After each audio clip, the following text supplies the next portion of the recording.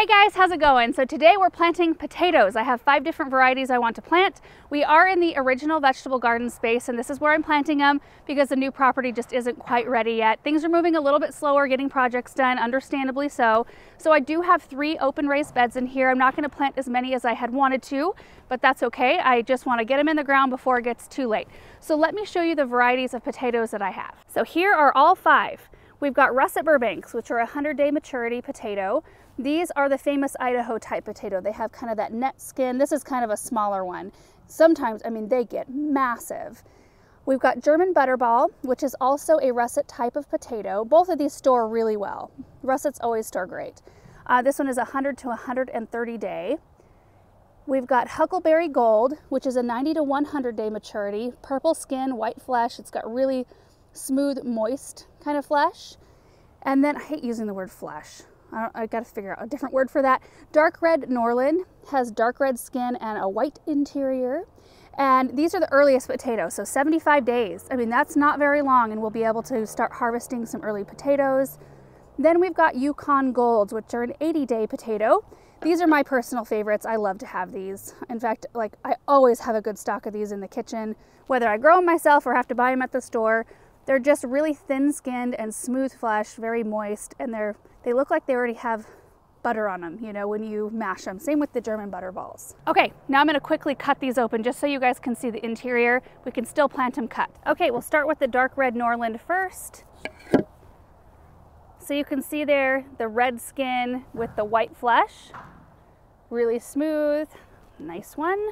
And then we've got the Yukon Gold here. Isn't that a pretty potato? As potatoes go, that's really pretty. Really nice thin skin on this one. And I'm making sure that there's an eye on each one of these pieces, at least 1 or 2 good eyes. That's where the potatoes start sprouting from, which I'll talk about in a second. Okay, we've got the Russet Burbank. Whoops. That's pretty typical right there. German Butterball. Oh yeah. This one is the most yellow. I mean, even compared to the Yukon Gold, German Butterball beats it in color. And the last one is this Huckleberry Gold. So you can see here the purple skin, rather, with the kind of whitish, it's almost kind of a yellow flesh there. I think it's supposed to be Huckleberry Gold. It's supposed to be gold. Duh. God, Russell was trying to get involved during that whole process. Russell, what are you doing? So I've actually already prepped all of my potatoes, and to do that it's super easy. There's 2 ways you can go about it. You can pre-sprout your potatoes, which is a process called chitting, C-H-I-T-T-I-N-G, or pre-sprouting or green sprouting. And it's where you spread your potatoes out in kind of a not really warm but slightly warm area several weeks before you're ready to plant, and it helps encourage them to sprout, because you can see right there they sprout from what are called eyes. And so it encourages them to sprout early so that when you go to plant, they're just a little bit ahead of the game. I don't ever do that with my potatoes because I have pretty good luck, and we have a fairly long season. If you have a short season where you live, pre-sprouting might be the way to go. There are videos on that out there that you can look up. I've never done one because I don't usually do it. So like I said, they sprout from what are called eyes. Now, if you have potatoes that are itty bitty like this, you can plant them just like this, and you plant them with the eye facing up.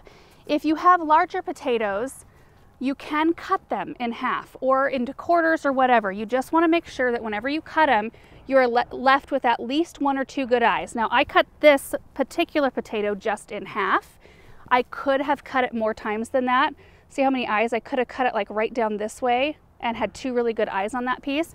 But I knew that I was going to be planting them in this smaller space, and so I have way more potatoes than I need, so it really wasn't necessary to cut them up into little pieces. But you really can get quite far with your potatoes. Typically 1 pound will plant 10 to 12 feet, just as a point of reference there. So let me turn the camera around and show you my trays that I have all prepped. There's one. When you cut them, you do want to make sure to do it a day or 2 in advance. You can see these don't look that great because they're kind of dry, and that's what you want.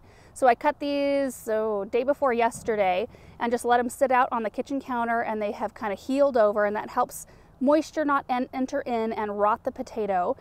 And then with the smaller ones, or the ones that didn't have super strong eyes, I just left them in here, and I'll go ahead and just plant them whole, because you can see, like on this potato, this one didn't really have strong eyes coming. Let's see, that's not even a good example. Oh, this is a great example. So see this potato right here?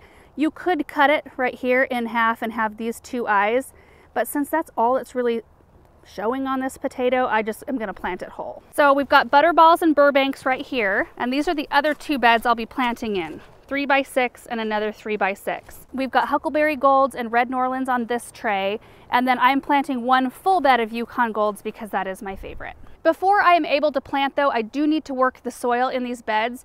It is really good soil, but potatoes, because they're forming all of their tubers or potatoes underneath the surface of the soil, they really need it to be lofty and light and fluffy so that they don't have a hard time trying to size up into nice big potatoes.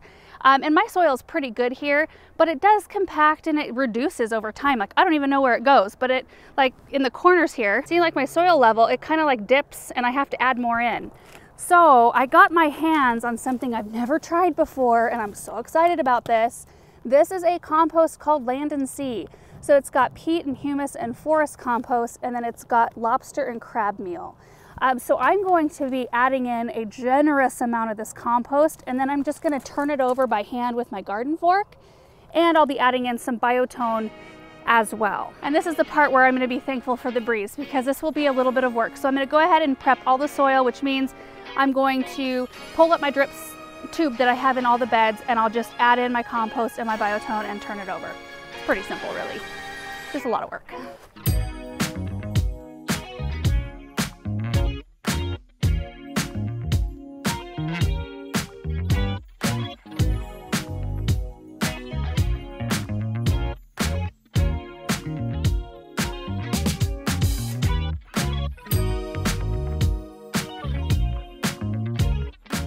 Looks like the sun's coming out for us a little bit today, but you can see that this bed has been prepped. The soil is beautiful. So it already had a layer of leaf mulch that I put on there last fall, and then almost 3 bags of Land and Sea compost and biotone. So this soil is fully charged and ready for a new crop. I went ahead and made my first trench. I want to do 3 altogether in this bed, but with the amount of soil in here, it's easiest to do just 1 at a time. So I did the center one first, and let me show you how you go about planting your pieces of potato. So you can see this one is all prepped. It's cut and dried, calloused over. So you just put them at the bottom of your trench with their eyes facing up, just like that. And if you've got a whole potato, you do just the same thing. We want to go about 8 to 12 inches apart from each other with the eye facing up, just like that. So I'm only going to do half this bed with this variety. This one is the Butterball, German Butterball, and then Russet Burbanks will be on the back half. So that's how the row looks uncovered, and then I just take my soil and cover them back over. Some people will do a trench about 8 inches deep, and they'll put their pieces in and only cover the pieces about 3 to 4 inches with soil.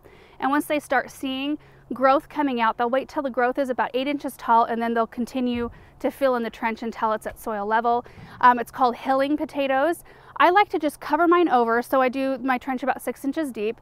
I cover them all the way over, and then I wait to see growth, and then a little bit later on I'll come in with an additional side dress of compost and kind of hill up around them, and it'll just be above soil level. And what hilling does is it allows them to stay a little bit cooler because there's more soil on top.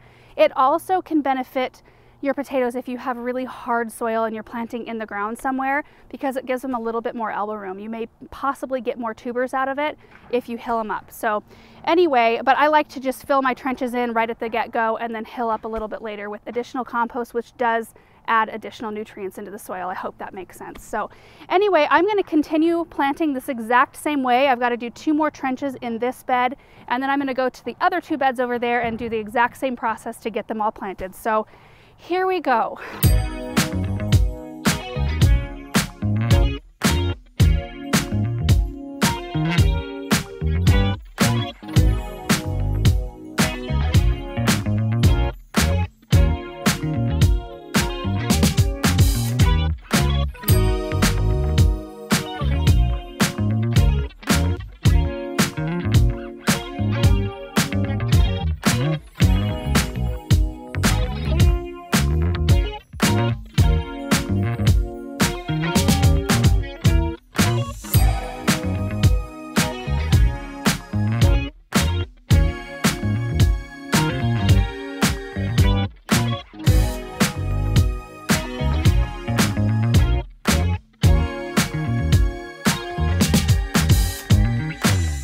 I got them all planted and watered in, and I'm kind of hunkered by the fence at the moment because we keep getting big gusts of wind.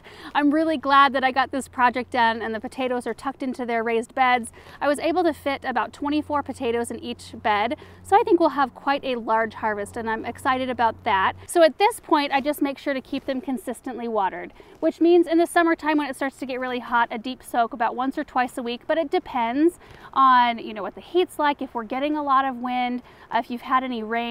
So I just try to make sure that that top inch or two of soil has dried out between waterings. And the most important time to make sure that they're being well watered is when they start to flower, because that's when they start to form their tubers. So you just want to keep your eye out for that. As far as harvesting goes, it's really easy to know because the plant will tell you when they're ready to be harvested. They'll start to turn yellow and kind of flop over, and then you know that they're ready to be dug. You can harvest some early if you want to. You can kind of lightly put your hand under the soil and pull young potatoes out if you want to, and use that day guide, because each potato variety will come with that maturity day.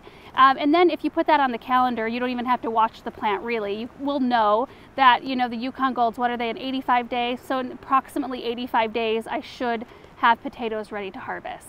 And the only other thing is that I may follow up and do a side dress application of Garden Tone in maybe like 30 or 45 days or something like that, just to give them a little extra boost. I want them to form nice big tubers. So anyway, got my potatoes planted, got that chore done. Thank you guys so much for watching. Hope this video was helpful, and we will see you in the next one. Bye.